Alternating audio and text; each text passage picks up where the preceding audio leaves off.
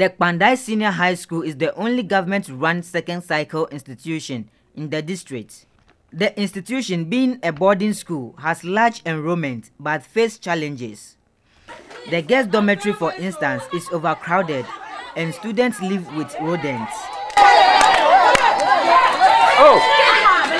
3 months ago, after the mission team had visited the school, another tragedy befell it. Portions of roof of the female dormitory was ripped off by storm.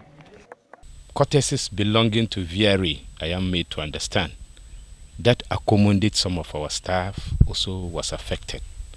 On the impact of the rainstorm, we had 60 of our girls being displaced.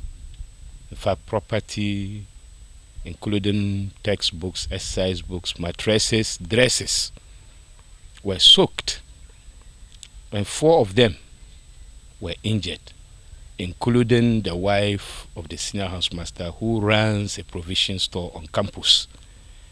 They were hospitalized for 3 days.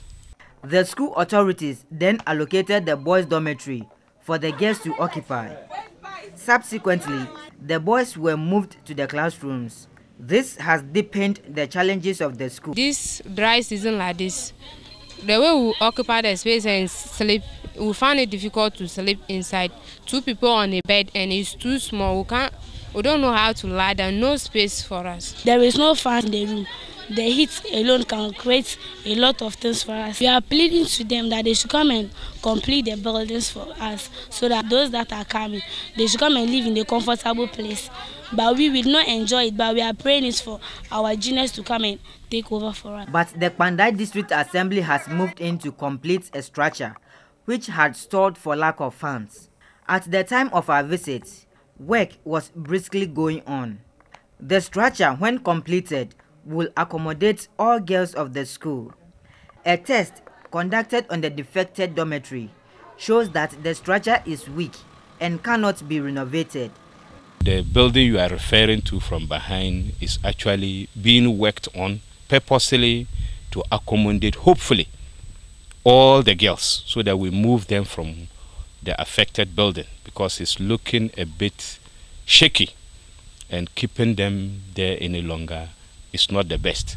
District Chief Executive for Kpandai, Emmanuel Tatablata, said the Assembly is keen to improve education in the district. The MP has given 30,000, and he said that, well, Assembly, we should also add something, at least to finish the project up.